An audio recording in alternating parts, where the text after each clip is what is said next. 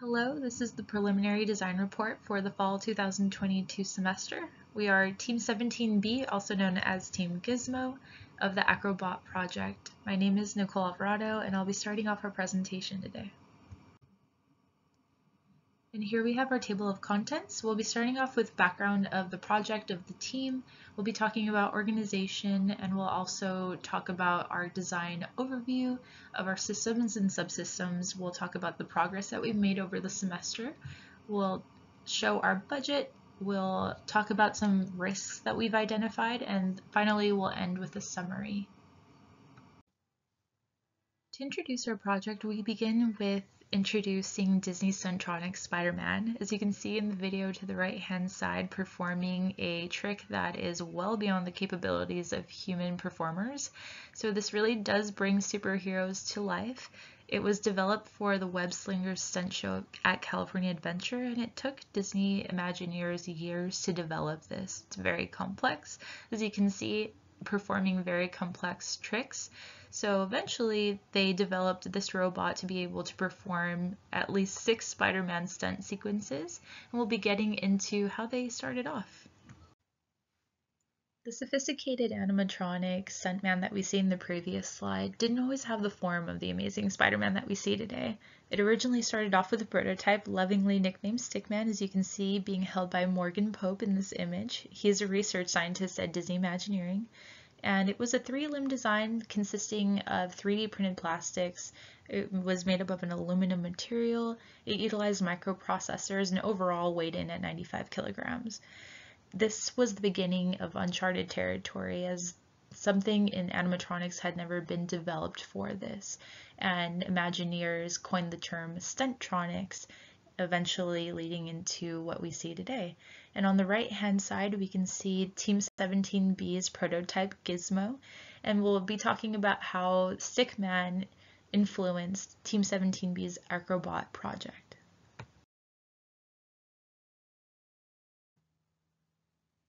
The objective of Team 17B is to define, design, and produce an autonomous robot that's able to perform acrobatic stunts, also interface with a trapeze bar that is part of a trapeze system, where it will be launched from and swung into a release point where it will be in free fall and perform a stunt.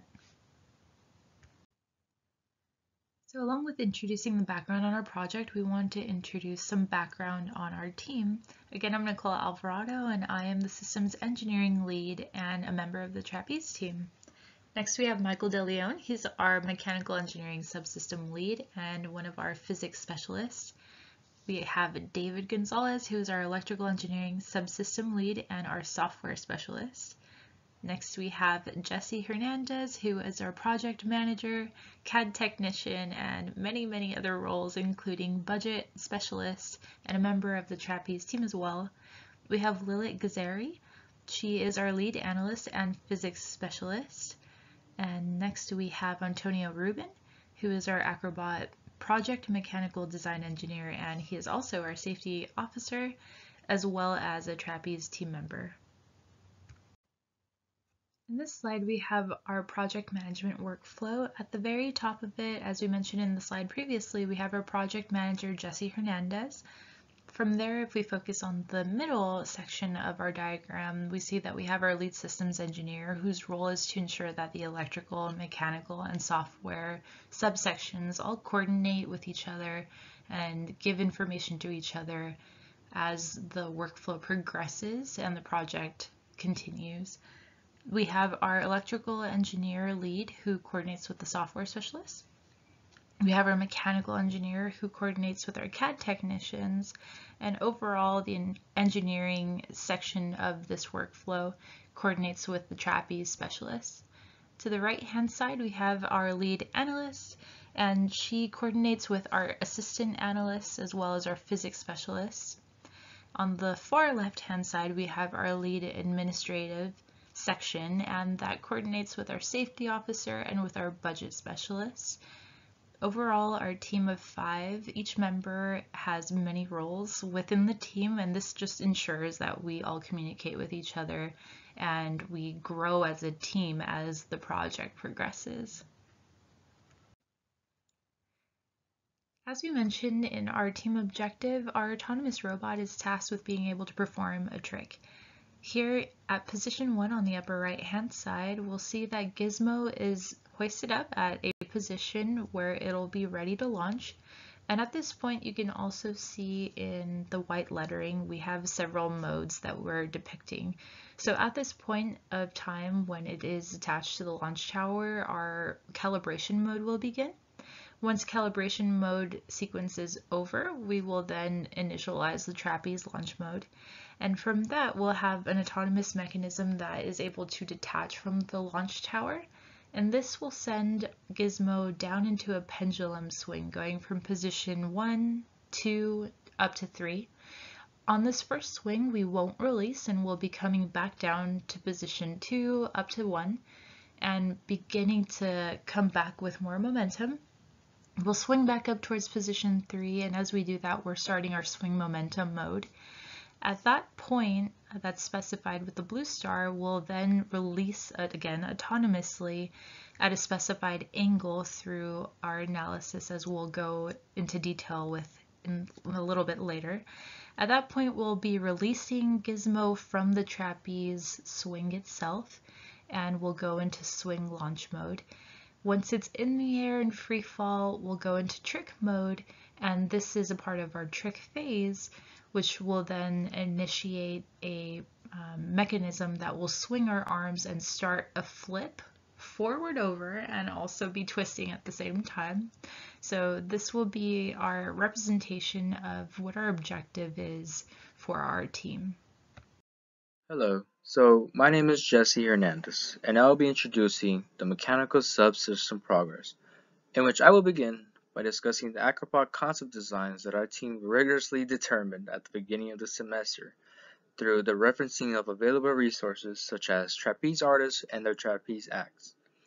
In the Mechanical Subsystem Progress, it is comprised of 3 sections: the Acrobot concept designs that I have already mentioned, the trapeze grip mechanism selection table, in which it goes in depth on the specific grip mechanism that has been considered for our Acrobot, and finally, the CAD design that was created in SOLIDWORKS alongside its specifications and parameters.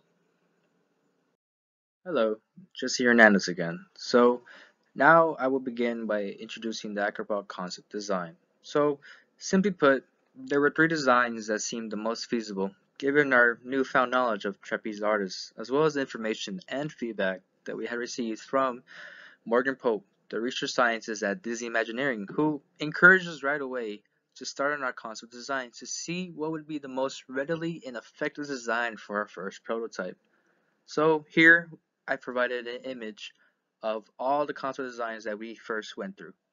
Concept design 1, 2, and 3, they all inhabit many pros, but of course with any mechanical design, there usually comes the limitations behind them that must be considered beforehand. So to begin, number 1 was the first design we all discussed. It is made up of 2 2x4 wooden limbs that are connected vertically.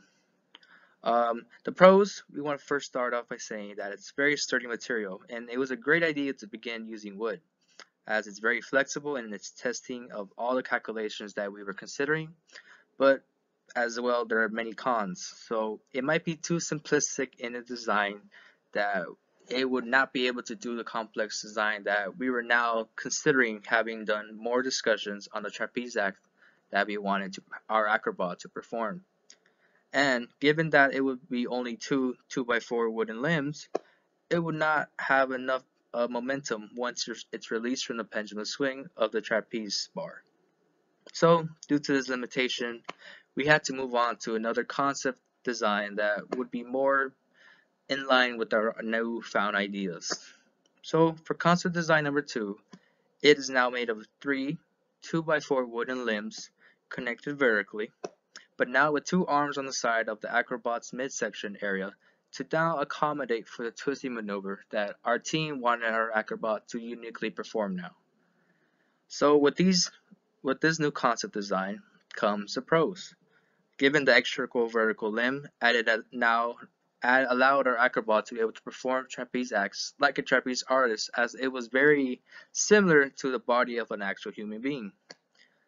Given the far more advanced design, It allowed for now the twisting maneuver as well, since the last design only had 2 limbs, vertically. So, but this also had some cons to it as well. It did not have a way to autonomously balance itself after arriving from an initial flight pattern. So, in other words, it would only fall into maybe now a net or a padding system in which we now had to consider for the trapeze subcommittee. It did not have a gripping mechanism for the upper limb in which it would attach to the trapeze bar. So this would now also have to be considered as well. And finally, the material that we had chosen for this would be wood.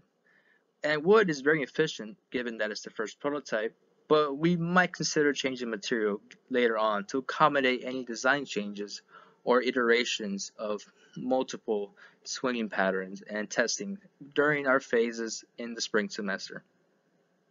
Finally, we have our concept design number 3, which is still, of course, made by 3 2x4 wooden limbs that are connected vertically, but now with reaction wheels connected at the bottom of it to balance itself after launching from the trapeze tower and the trapeze itself. Once again, the extra limbs are very beneficial, and the reaction wheel will be able to gradually balance it on a solid surface after arriving from a swing. So this would disregard the idea of having a net. However, again, there were some cons. The reaction wheel attached to the lower half of the body may bring about concerns of imbalance and forming a trapeze act due to the limbs giving an extra weight to the actual Acrobot. And this might affect the center of mass of it and affect the whole trajectory of our Acrobot. And the added reaction wheels seem very, in concept, difficult to create given all the other tasks that we had to consider. So in the end, we decided, given these pros and cons, that concept design number 2 would be the best fit for our first prototype. And after today, we were communicating this to Morgan Probe, who came to our preliminary design review expo. He gave us some feedback and communicated to us that he also agreed that we were on the right path choosing concept design number 2. Wood is very flexible. Our Acrobot would be able to perform these acts given the calculations that we had done, and barring a few minor hiccups that would need to be taken into consideration in the future, concept design number 2 seemed the best fit for our Acrobot team for our first prototype.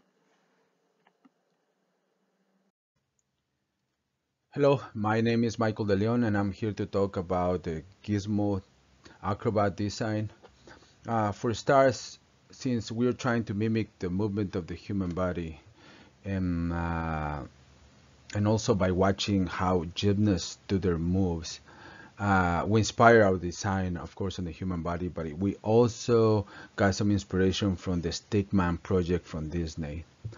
So because of that, our design has a head, a torso, one leg, and 2 arms. So you can see here, this is the front view, this is the side view, top view, and the isometric view. So on this isometric view, you can see that the material, it's wood, specifically Douglas fir. And we chose this material because, at least for now, is cheap to make, and wood is also really easy to work with. So that's the reason why we chose that material. So these are the specifications from the GIZMO. As I mentioned before, the material is Douglas fir, which is wood. This is a type of wood very common in the construction industry. The density of Douglas fir is 530 kilograms over meter cube. We're basing our calculations on gravity being 9.81 meters over second square. Torque length is basically the length between the pin joint and the center of mass of the limb we're trying to calculate torque for. Total members, as I said before, it's 5. We have a head, which has a length of 16 inches. The torso, which has a length of 18 inches. The leg, which has a length of 16 inches.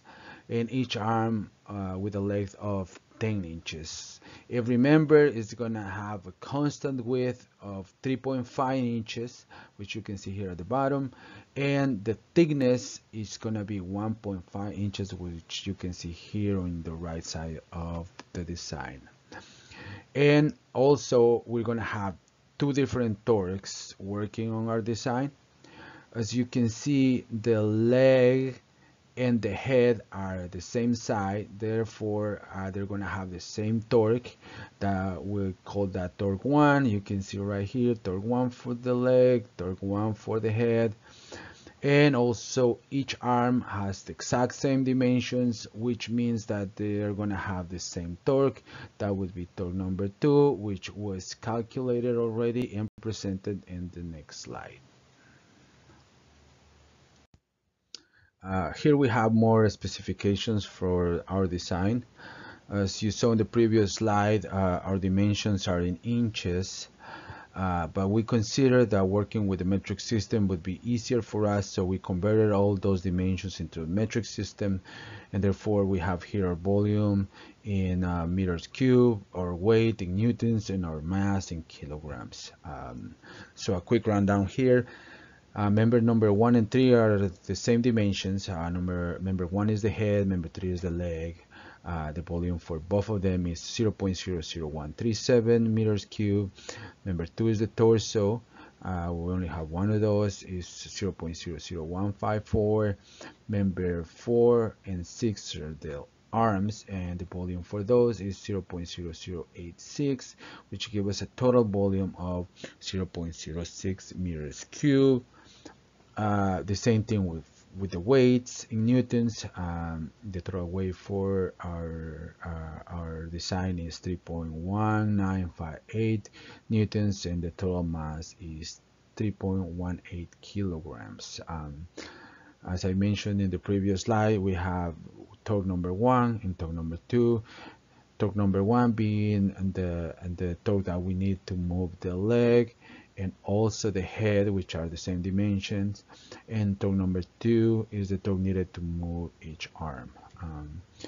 So that was calculated already, and torque 1 turned out to be 7.6 newtons times meter, and torque number 2 3.3 newtons times meter. And that's it for the specifications. Thank you. So now that we have an idea of the dimensions, the material, as well as having our first prototype of GIZMO built, we need to further develop our movement mechanisms. And so this is just showing our down selection table for our grip mechanism. And we have 3 categories of options. So we have a electromagnet, a solenoid, and a lock style solenoid. Those 3 options were put into the down selection table, where you can see they were compared by their values and scores that we have created for our traits. So we have a minimum diameter, as the trapeze swing will have a bar that has a diameter of 1.27 centimeters. We have another trait of being minimum holding mass, which means that we have to be able to support the mass of our robot with this grip mechanism. And we also have cost. So with these 3 very simple and general ideas, we were able to give relative weight to each of those categories and assign a value based on data that we were able to collect for each of these 3 mechanisms. Overall, as we can see, the electromagnet ended up being the highest scoring option for the grip mechanism. However, at this point and at this stage of our development, we are still looking forward to developing other ideas and essentially coming up with something that's robust enough, reliable enough, and most likely simple enough to be able to execute this grip mechanism release as often as we plan on doing it. So at this moment, we have our electromagnet option being at the top. However, there are some other options that we're still investigating and that we'll be looking into further throughout the winter session. So as you can see from this picture, our Acrobot is going to have 2 different phases. One would be the swing phase and the other one would be the trick phase. The swing phase is the one that Acrobot will be holding from the trapeze bar, and in physics term that's called circular motion. And the part that it releases from the trapeze bar, it would be called projectile motion. And each of these would be discussed in the next 2 slides.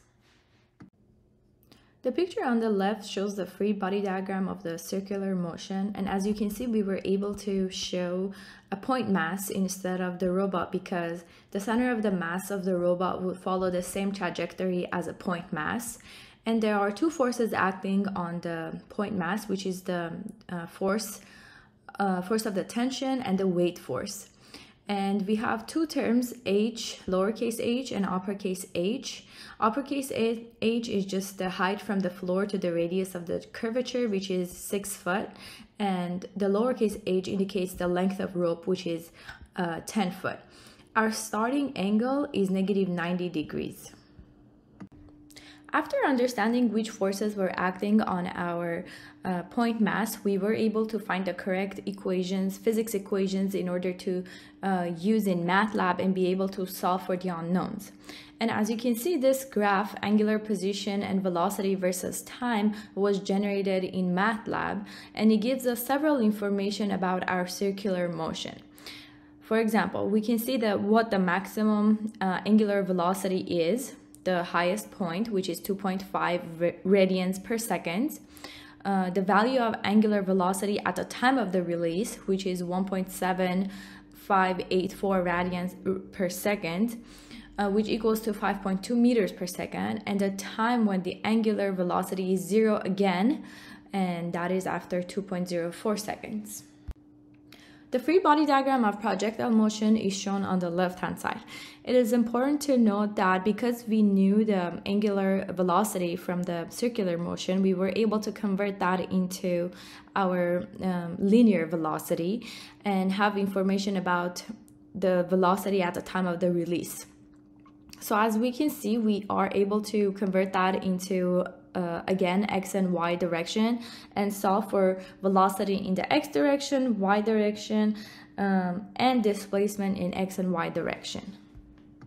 Once the equation of motion in 2D were inputted into MATLAB, we were able to generate the 3 graphs that are shown on the right-hand side. The first graph is x position versus y position, and the black line, which is the 61-degree release angle, we can see that gives us a release height of 3.5804 meters and a travel distance of 3.5 meters. The second graph is y position versus time, and one of the most important aspects for our team was to be able to fly for the longest time. Therefore, we decided to go with the 61 degrees, which gave us the flight time in the air of 1.42 seconds. The last graph is velocity versus time, and as we can see, as the robot will fall down, it will gain velocity, and the maximum velocity that we will have is 15.18 meters per second. Okay, so now let's talk about the electrical subsystem of our Acrobot. So our first electronic component is the IMU and its sensors. So what is an IMU? An IMU is an inertial measurement unit which consists of a 3-axis accelerometer, gyroscope, and magnetometer. When combined, it measures the orientation and motion with respect to an inertial reference frame. A gyroscope is an angular rotation rate sensor. It measures the speed at which an object will be moving in the x, y, and z directions in radians per second or degrees per second. Secondly, a accelerometer measures acceleration. More specifically, it measures linear and gravitational acceleration. Lastly, a magnetometer measures magnetism. It can find orientation using the Earth's magnetic field, similar to a compass. So now, why specifically an IMU? Well, an IMU helps us find the orientation of our Acrobot during its pendulum-like motion. And if we find this orientation, then we will be able to perform the desired swinging motion and trick that was desired. So now how will it do this? Well, the IMU is basically going to read the necessary roll, pitch, and yaw angles. So what are these angles? If we look to the figure on our right, the rotational angle around the side-to-side axis is roll, which is in green. The rotational angle around the horizontal axis, which can be shown in blue, is the yaw, and the front to back axis will be the pitch, and that is displayed in red. In conjunction, all these three angles will produce the full position and orientation of the Acrobot in 3D space.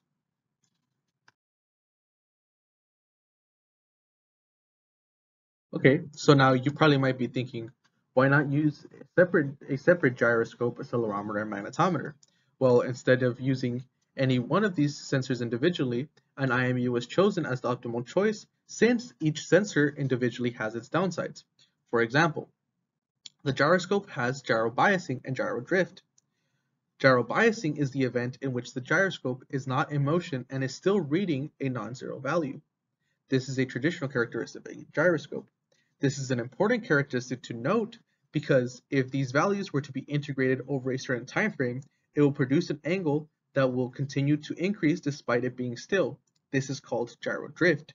The same concept can be said about accelerometers and magnetometers. They each have their type of biasing and offset that must be accounted for. To decrease or get rid of these offsets, filters or a type of sensor fusion filter must be applied to the IMU or to the individual sensors to achieve fairly accurate results. Hence the reason for the IMU. The IMU allows us to implement these type of filters. This will be further explained in the software subsystem for the IMU.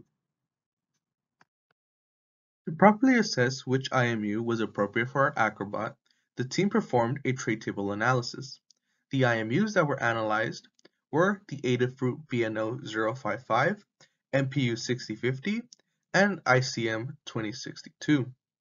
As previously mentioned, the IMU consists of 3 axis sensors, an accelerometer, a gyroscope, and sometimes a magnetometer.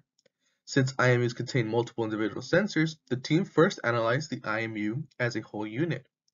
As seen in the table, factors like degrees of freedom, or labeled DOF, communication methods, power consumption, cost, weight, and dimensions were taken into consideration. First, the degrees of freedom exhibited the 3 axes possible and how many the IMU senses per sensor.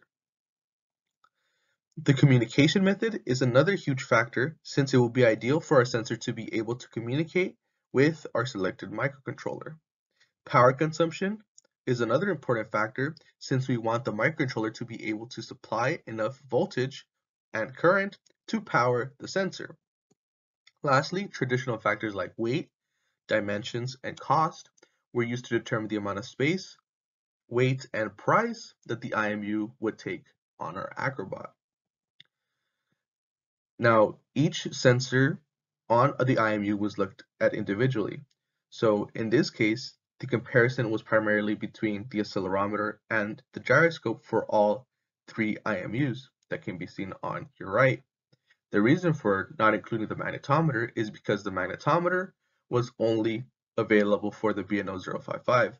However, these specifications for the magnetometer were still taken into consideration.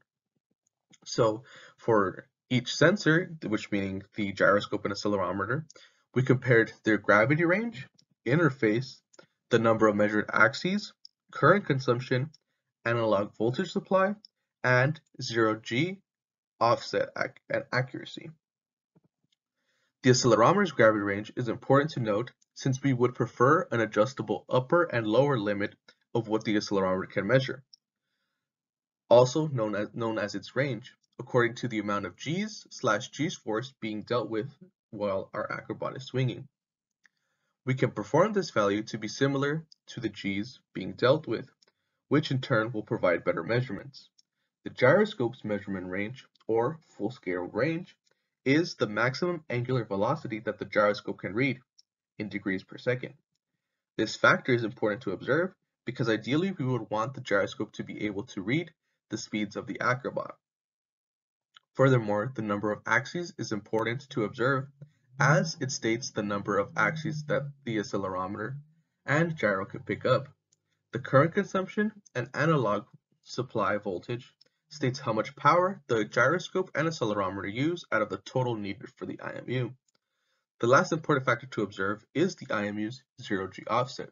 The name zero-G offset describes the sensor reading when exposed to a zero-G condition. A perfect sensor would output values of 0 under this zero-G condition. Any sensor reading deviating from this zero-G condition is the offset or sensor bias. This is important to note because we need to account for this offset when calculating the angles based on the IMU. So overall, based on this analysis and comparison, the team decided that the best and optimal choice for our Acrobot is the BNO 055. This decision came down to its ability to provide raw data, calculate the resulting vector, communication compatibility with our microcontroller, and its multiple degrees of freedom. Now let's move on to our second electronic component, which is our motors. In order to make our Acrobot perform the desired actions mentioned throughout, a variety of motors ranging from steppers to servos were considered throughout our design process. The team took into consideration the differences between steppers and servos to determine which would be best for our Acrobot application. The main reason why the team deviated from using steppers is because steppers provide a large amount of torque, but at slower speeds. This is not ideal in the case of our Acrobot because we need a motor that can provide a large amount of torque at a very rapid speed. On the bright side, servo motors provide this. Servo motors allow for precise control of position, velocity, and acceleration without sacrificing the torque it provides. Taking all these considerations in mind and analyzing them, we decided upon servo motors. The motors that were chosen were NEMA 34 Technic motors, which an example can be seen on the right-hand side. These motors have digital servo drivers, trajectory generators, and an internal controller built into the motor. Hence, there is no need for any external or extra motor drivers, shields, etc. With these motors, we can simply connect the microcontroller directly to our motor without worrying about current drops or rises when connecting them. The team performed another trade table analysis in order to determine which NEMA 34 motor would be the best for our application. There were various factors taken into consideration while choosing the specific servo motor. These factors include frame size, motor type, optimal voltage, max speed or RPMs, peak torque, continuous torque, achievable resolution, shaft dimensions, motor dimensions, weight, and cost. The top determining factors were the motor's optimal voltage to ensure that the power supply could have enough voltage to power the motors, max speed at optimal voltage to guarantee that we could achieve the appropriate amount of speed, peak torque and continuous torque at optimal voltage to ensure that the robot moves using the voltage that was provided.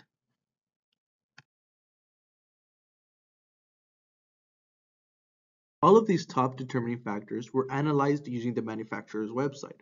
Using their website, the team could filter which motor produced the desired torque, which in this case is 6.17 Newton meters or 873 ounces inch, at the desired RPMs, which was also calculated to be 224 radians per second.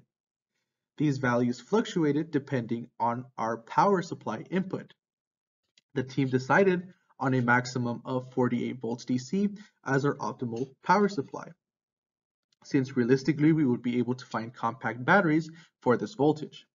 Now, if we take a look at the figures that the manufacturer website provided for us, we see that at the input voltage of 8 volts DC, our desired torque was going to be able to be produced since our desired torque was around 873 ounces inch, and our desired RPM was indeed 224 RPMs.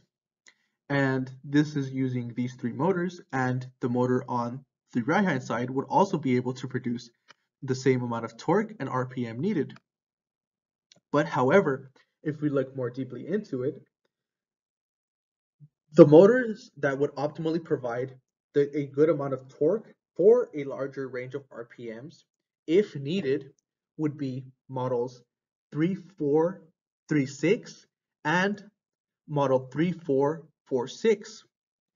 From this, we could ultimately decide that these two motors are the best choices. This is due to the motors offering a larger torque range for larger speeds. And now the decision between the two will ultimately be decided upon before spring 2023. A combination of code and the electronics previously mentioned is needed to make our Acrobot move. To combine these two aspects into an embedded system, we need a microcontroller. A microcontroller typically contains a processor, memory, and input and output ports, which when all combined control a function or multiple functions in an electronic device. It interprets the data received from the input and output ports using its central processor. The data received is stored in the microcontroller's data memory. The processor then uses the stored code to apply the incoming data. It then uses the input and output ports to communicate with other electronics and to create appropriate actions. It is because of these capabilities that we need a microcontroller in our robot, and this is the reason why we use a microcontroller. The team compared the following microcontrollers using a trait table analysis. We compared the Arduino Mega, Arduino Do, Arduino Uno, Nucleo, and PSOC. For each of the microcontrollers, the programming languages, clock speeds, number of programmable pins, number of pins that provide pulse width modulation, input and operating voltage, memory, and price were compared. We consider these to be the most important specifications since clock speeds determine how fast the controller can send out information or a signal. The programming language allows us to determine which coding language to use when coding the commands. The number of output pins also determines how many pins the team can connect the electrical components to. The number of PWM pins allows us to determine how many pins the team can connect motors to. The input and operating voltage allows us to determine the amount of power needed. The memory allows us to judge how much data the controller can store. And lastly, the price will allow the team to decide if the electronic is a viable option. Based on all these characteristics and specifications, the two major standouts were the Arduino Mega and the Arduino Uno. This is based on their clock speeds, fairly easy programming language, a large number of programmable pins and PWM pins, decent input and operating voltage, and a moderate amount of memory. The Arduino Mega is going to be used as the main controller, and the Arduino Uno will be used as a secondary controller if needed.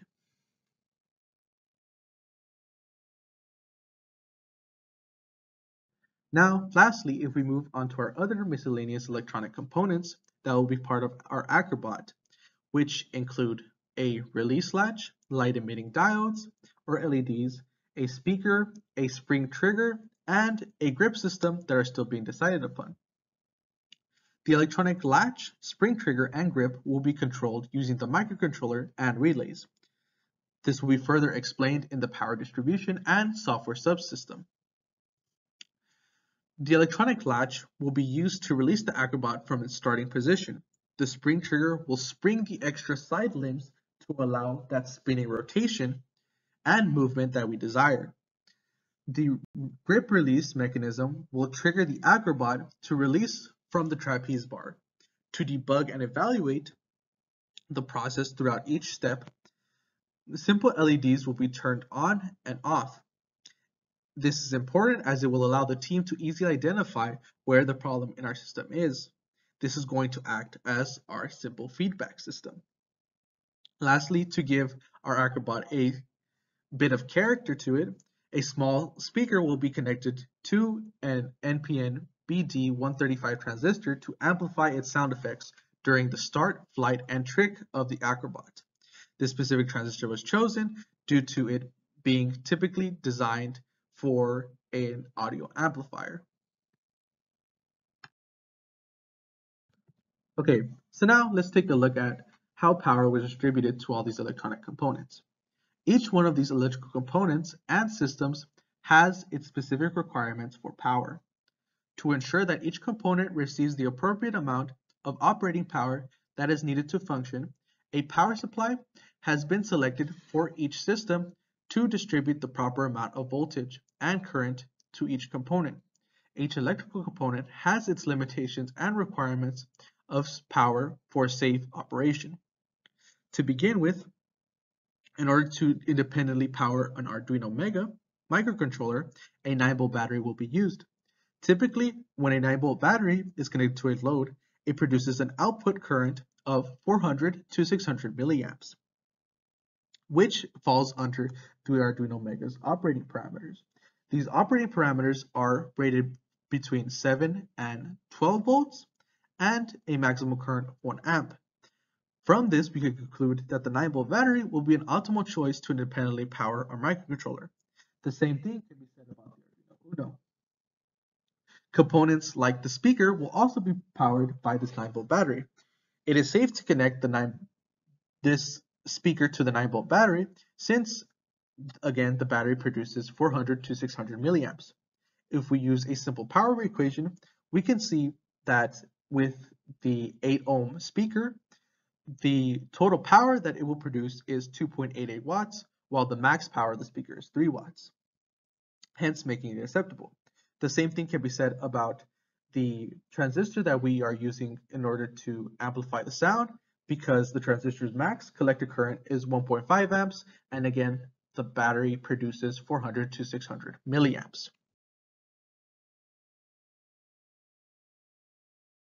Moving on to our next electrical component, the IMU sensor will be powered via the microcontroller's 5-volt supply. A 2-channel and single-channel 5-volt DC relay will be used to safely power the spring, grip, and release latch. The relay allows us to control these electronic components that need large amounts of voltage and current, roughly 12 volts DC and 1 to 2 amps, through the relay's optocoupler. This optocoupler contains an LED which, when current passes through it, turns on a phototransistor and allows the current from the additional 12-volt supply to pass through safely, since the transistor and LED aren't physically connected. The current passing through the relay is sunk into the microcontroller, while the other current that is provided from the other supply powers the release latch, trigger, and grip. This is a valid method as long as the current being sunk into the microcontroller is still a valid current that the pin can handle. In the case of the Arduino Uno and the Arduino Mega, the GPIO pin, or General Purpose Input and Output pins, can sink a maximum of 400 milliamps. According to the manufacturer, the octocoupler on the relay sinks back 5 milliamps of current into the microcontroller. So in this situation, this is not a problem. Moreover, the team made a trade table analysis to properly assess which batteries would be optimal to power the motors. Based on the manufacturer's manual and description, each motor should be powered through the likes of 24 to 75 volts DC with a current range of 1 to 4 amps and a max current of 10 amps. In this trade table, we analyze the battery's voltage, current capacity, max charging rate, charging plug, discharging rate, discharging plug, dimensions, and weight. Based on the required voltage and current needed, which again was between 44 volts and 48 volts, we decided to use two 22.2 volt, 2200 milliamp hours batteries that will be placed in series to power these motors. In theory, by placing the two supplies in series, it will produce a voltage of roughly around 44.4 volts and a current of 2.2 amp hours, which is appropriate for the motors.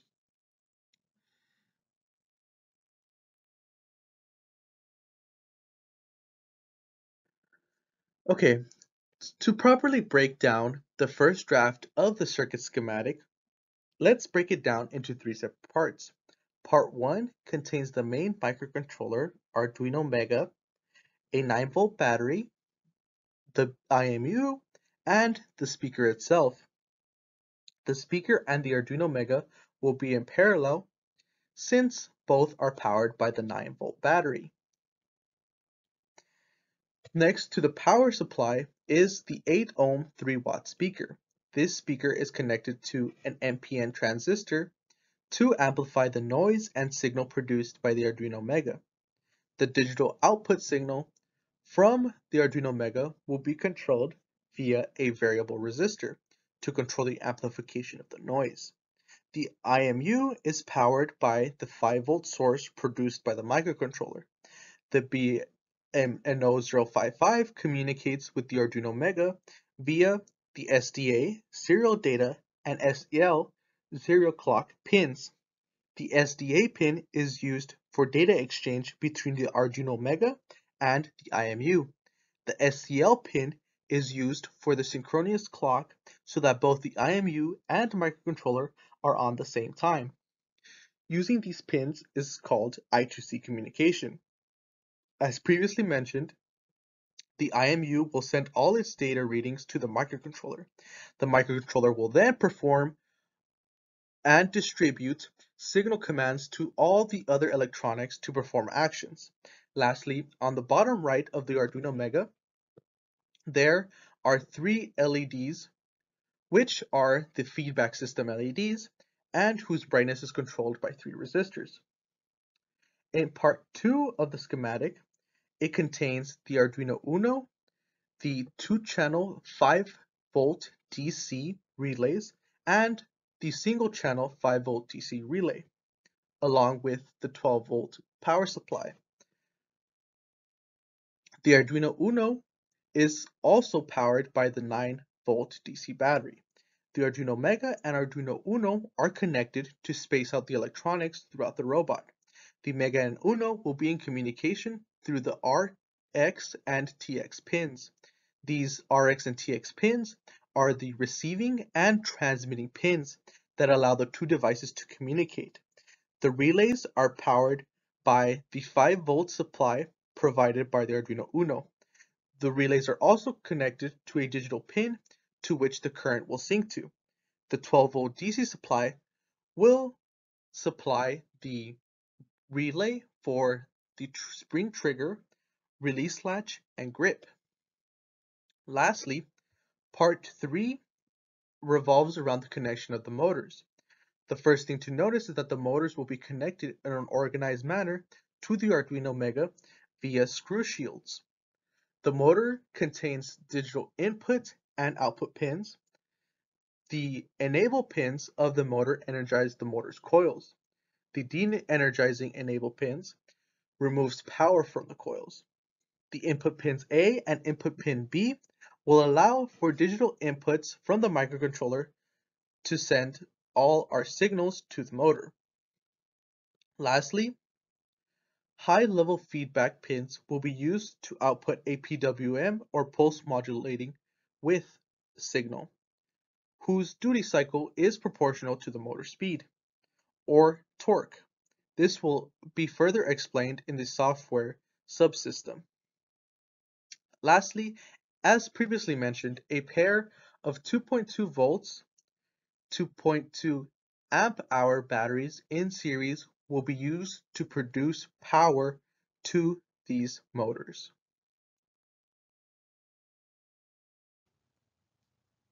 At this point, we'll be introducing our software subsystem progress.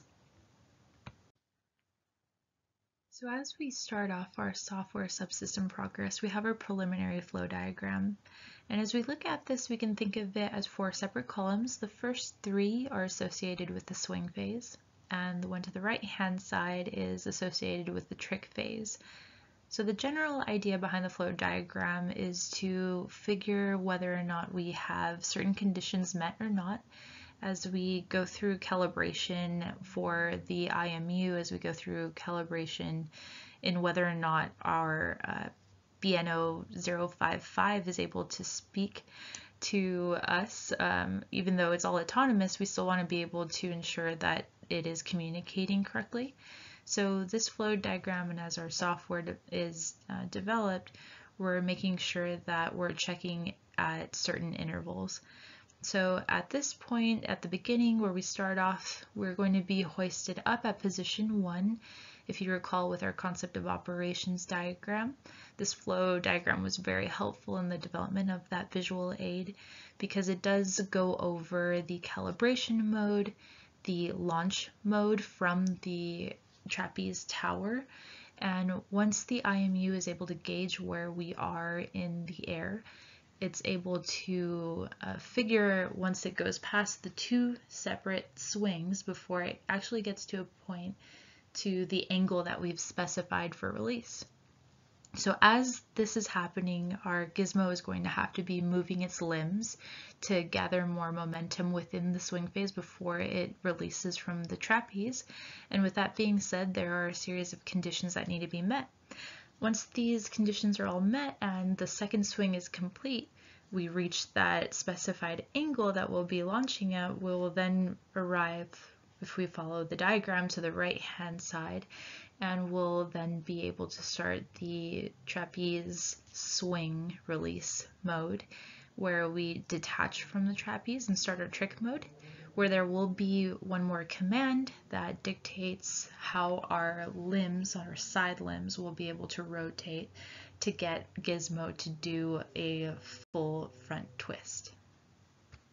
Properly used the IMU, there needs to be some sort of code or software that validates all sensors on the IMU, filters the data readings from the IMU, and allows the other electronics components to move. The two most important that will be discussed are sensor calibration and data filtering using sensor fusion. The BNO 055 IMU has its self-calibration code, which was provided by the manufacturer. When this provided code is compiled, it returns calibration ratings 0, 1, 2, and 3, where 0 meant no calibration was achieved, 1 and 2 meant poorly or decently calibrated, and 3 meant fully calibrated. While the calibration code is provided, each angle is going to be introduced physically by rotating the IMU device a certain number of degrees. Again, this angle is only being introduced to the system for calibration, not measuring the roll, pitch, and yaw angles. A method that the team needs to look into is how the sensor is calibrated and to prove the sensor is being calibrated appropriately despite it being from the manufacturer. The little that the team has looked into it, it seems like the IMU is gathering a portion of data over a millisecond count, then integrating it using those values and adding it to the next set of incoming data. Then it averages to come up with the offset values. Based on these values, it determines which category it falls into. However, we need to ensure that the code used to calibrate the IMU is viable. This is something that is going to be worked upon during the month of December 2022. Once the calibration method itself is achieved, a method of filtering out noise and the biasing uncertainties from the roll, pitch, and yaw angles needs to be created. In other words, a type of filter needs to be applied. Since we cannot apply any physical filters to the IMU itself, we need to establish some code that will allow the data to be filtered. Since we will be dealing with 3 sensors, the team envisions that the best approach to perform would be through the likes of sensor fusion. In short, sensor fusion is a combination where we combine measurements from different sensors on an IMU to produce better estimates of some desired measurement parameter. The idea we have in mind is that with the accelerometer's ability for long-term data reading, the gyroscope's capability for short-term use, and the magnetometer's directional awareness, we can filter and create valid orientation estimates. This type of complementary relationship established is called a complementary filter. This type of filtering is still being explored and will be coded as software into the microcontroller by spring 2023. Okay, so now let's move on to the software and code that is going to be used in order to control our motors. There is only one way to control what step, direction, and position the Acrobot's NEMA 34 Technic motors move towards. The pulse width modulation method and Technic's operational mode, step and direction, are the most efficient methods to move the servo motor. The way to do this is by inputting a directional input signal to either rotate in a clockwise or counterclockwise direction. These will be represented by logic values 0 and 1. 0 represents the counterclockwise direction and 1 represents the clockwise direction. Our second input would be a digital step input, which is controlled by the PWM aspect of our controller. PWM uses digital signals to control the average power across analog devices. This analog device in our case is our Technic motor. The pulse width modulation method is a fixed frequency square wave with an adjustable pulse width. The advantage of this PWM method is that it can obtain a smooth speed variation without the need of reducing the torque of the motor. The pulse width is something that we must arrive based on the duty cycle ratio, the Arduino Mega's system clock frequency, the adjustable PWM divisor, and according to the specifications provided by the manufacturer. Now, the duty ratio is the ratio of time a signal is on compared to the time the circuit is off. This duty cycle ratio is something that we will have to explore and can be changed upon the team's desire. According to the manufacturer, the maximum pulse width input frequency must be equal to 667 kHz at a duty cycle of 50%. The adjustable PWM divisor can be any value as long as it helps maintain a PWM count within less than the microcontroller's 16-bit length.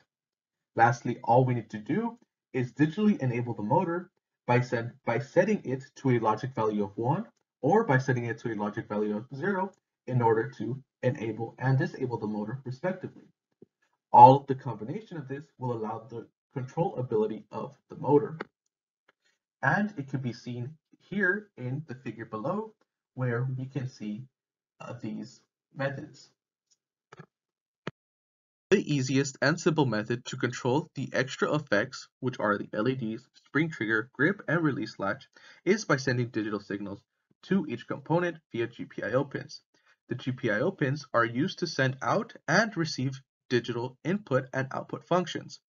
In this case, we are just sending simple digital outputs that offer sufficient current to power the relays for the grip, trigger, and release latch. All the team would do is assign the pin to toggle on at the desired time or instance in our code. This pin would be the pin to which we connect our LEDs and relays to. This method is rapid and easy to code since there are just one-time actions that will be used throughout our code.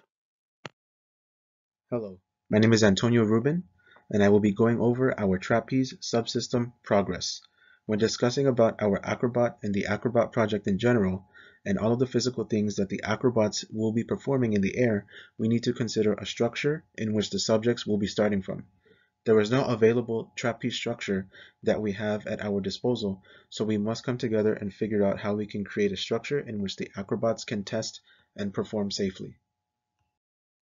Since the Acrobot project as a whole consists of 5 groups, each building their own Acrobot, it would be ideal for everyone to be able to use the same structure to work with, as the size of it is anticipated to be very tall.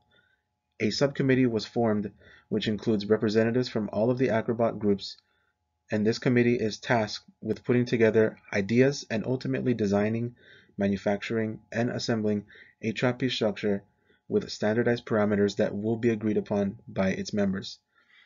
The trapeze group has come together and has determined the basic parameters for the structure, which includes a total height of 25 feet and a width of 6 feet, which includes a grip bar that the Acrobots will be attaching to, which will be 12 inches in length and 20 feet in height, thus allowing for a 5-foot clearance from the ground in which the Acrobots can account for when positioning the subjects on the trapeze. Currently, 2 separate structures are being considered and developed, including a 30-foot launch tower that will include a pulley system to raise an Acrobot to an appropriate height, as some groups will be utilizing that system to put their acrobats in motion. A separate safety netting structure is also in the process of development to help bring the acrobats to a safe end to its flight. Hello, so Jesse Hernandez again. So now we will discuss the budget being considered for our Acrobot team, as well as the budget for the Trapeze subcommittee. So for this section of our slides, we are referring to them as the bill of materials, or BOM for short. Given the prices of resources, materials, and the supplies that we are considering, I hope that the estimated total for each of the BOM is not too scary at first. Given that there's still time to consider the materials that and how much they will cost, there were still some estimates to be done. But for now, the BOM that we have for both our Acrobot team and our Trapeze team seem a very good estimate of what they should be. So here we have included a basic outline of the materials and resources that would be considered. However, I would like to note that for this specific figure that we have provided, in Section 2, we will no longer be considering actuators and its subsidiary systems, as we have now moved on and determined that servo motors would be the more efficient method of having the motion done on our Acrobot. This was only done after meeting with Kurt and having our discussion of how the actual motion would be done on the Acrobot. And given that, on our next slide, it will still state that the initial total for this first BOM was $2,239.79. But given that now we will not be using the actuators and its subsidiary systems, the total will now be decreasing. So thankfully, the prices have gone down, but that will be shown in the next slide. As stated before, our initial estimated total was to about $2,239.79. But once again, given that we will no longer be using actuators and its subsidiary systems, we can now disregard those and have our actual total for our estimated BOM. And that total would be $1,428.79. So this is nearly $800 in difference, with now using servo motors as our main way of providing motion to our Acrobot when it's swinging and releasing from the trapeze. We have done careful consideration of the materials and the resources that we are considering for our Acrobot. And while it may seem like quite a total, being that it's in the 1,000 range, hopefully this BOM is able to show exactly how much is being considered and how we will be contributing these resources onto our actual Acrobot. We were able to come up with this BOM having done some consideration of how we want to protect the electronics that will be inhabited onto the actual Acrobot. And since it will be doing many iterations at a time in the spring semester, we are hopeful that once it is doing the testing, that these materials will not be breaking or being damaged in the process as much, since there's always some type of mistake that could be done on our part. But we are very confident on this BOM and the sections that we have provided here. Now the budget for the trapeze will be considered, and this is the BOM. Here we have provided a BOM that the trapeze subcommittee have all contributed to after considering the different type of materials that we'll be using. Myself and Nicole from our Acrobot team were the ones tasked with designing this BOM fully for the whole trapeze team, and that would be shared with all the teams of the Acrobot team. Here we provided in different sections the grouping of the materials and their types, as well as the item names, the quantity, where they could be found on Amazon and whatnot, as well as the item description of each of these materials. And just to make it even more easily accessible, we provided the URL with all the links for each material. So after considering every material that would be used as attachments for the structures, for the swinging, and as well as the anchor weights and landing zones for our whole trapeze, we came to an estimated total of $655.38. We have run this by numerous times with Kurt as well as Christopher, who has done a great job in leading the trapeze subcommittee and providing us with a lot of insight on the different materials that could be bought and should be bought, and that would be the most efficient for the whole trapeze as a whole. This BOM for the trapeze was only done really with the consideration and helpful SolidWorks models that were created to see how the trapeze itself would look like and how it could be done in a real world setting. And many of these materials are not as expensive as we had previously thought. So given all the materials that could be shown here, we believe that $655.38 is a reasonable amount for the trapeze, since it would be used by all the teams of the Acrobot team. And seeing that this is a long list, hopefully it is considered a good budget for the trapeze itself. In this section, we will discuss about the risk analysis pertaining to this Acrobot project. This project will be utilizing different types of materials that when combined together can add significant weight, and this weight will essentially be launched in the air and will somehow eventually need to come to a stop. The Acrobot and especially the trapeze system are not permanent structures and will need to be designed in a way in which it will be able to be disassembled. There will be potential risks that need to be considered when designing and working with the materials. The potential risks that need to be considered when working with the various components for this project include maybe running out of materials, which has a medium probability of occurring, which affects maybe the progression, makes it more slower, which when trying to find a solution, you may find alternative materials to solve that problem. Another problem that may arise would be damaged components, which has a low probability of occurring, but may affect the loss of time if it does occur, and a solution may be to replace the components.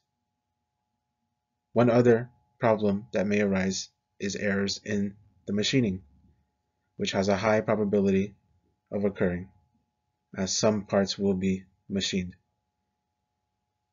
which may affect the loss of time. And some solutions could be to refabricate the components as you go along in the project.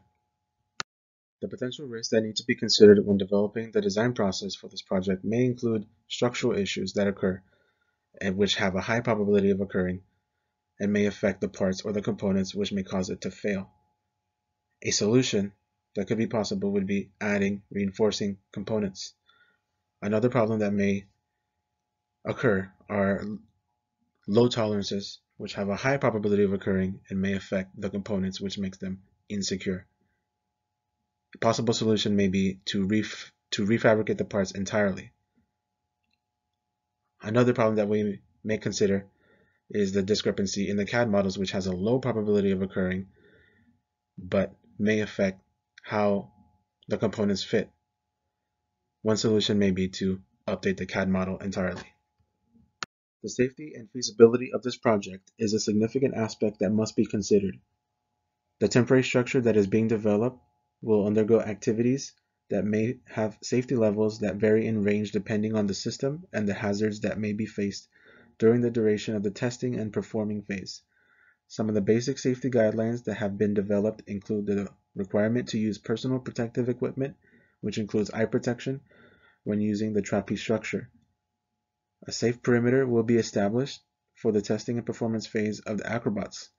Safe working loads have also been established, and frequent material inspections of all components of the structures will be performed, as well as establishing an official, safe, and efficient procedure for its assembly and disassembly. At this point, we'll be summarizing the progress that we made in the fall 2022 semester. In conclusion of our fall 2022 semester, we were able to complete phase 1, which included delivering preliminary CAD designs, and that made it possible for us to be able to manufacture prototype number 1 of GIZMO. We also did extensive analysis and development of our electrical component selection, which made it possible for us to know how we will be moving forward with sensors.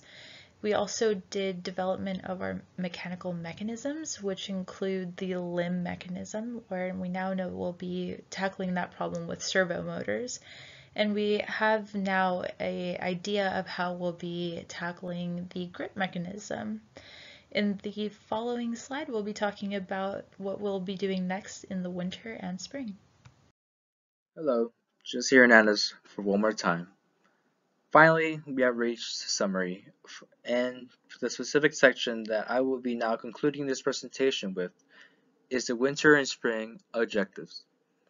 So, as you have now heard throughout our slides, we have made sufficient amount of progress that we are now confident in beginning phase 2 of our Acrobot project.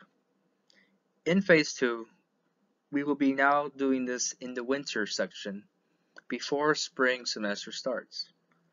This will include having the limb movement mechanism incorporated to our prototype. This is still missing from our actual prototype, and we would love to have it implemented soon as possible before the spring semester begins. We will also be finalizing trapeze grip mechanism, as it's really important after our discussion today with the research scientist Morgan Pope. He was very adamant of having this trapeze grip mechanism done fully and with our full intention, as it would be very crucial in determining the amount of trials and iterations that would be done when we reach phase 3, known as the testing phase. Finally, for winter, we have the trapeze launch tower, which the trapeze team has set out to make before the spring semester begins, as it's once again incredibly important for every team's goals and objectives, and having all the electronics tested on it would be great to see as well. And for spring, after winter break and we come back, we will have completed phase 2 and begin phase 3. Phase 3 is a lot of testing on our part, and a lot of the testing will be done from the electrical, the power, and the hardware software. In this stage, we hope to have everything finalized by then to be able to just focus on the testing parameters and having our Acrobot do the autonomous motions that we have first set out when we first began this project in early September. With that, I want to thank Kurt as well as Dr. Thornburn for the help that they have provided our team throughout the semester, and end by saying that we are very thankful with all the feedback that has been communicated with us throughout. I do not think we would have been able to do this type of research and work without that help. So once again, thank you very much. Come spring semester, we hope to have everything implemented and working fully, and that we're able to be successful in the objectives that we set out in our schedule, as well as our work breakdown as well. Thank you so much, and hopefully you enjoy the slides that were presented today. Have a great winter break. Thank you.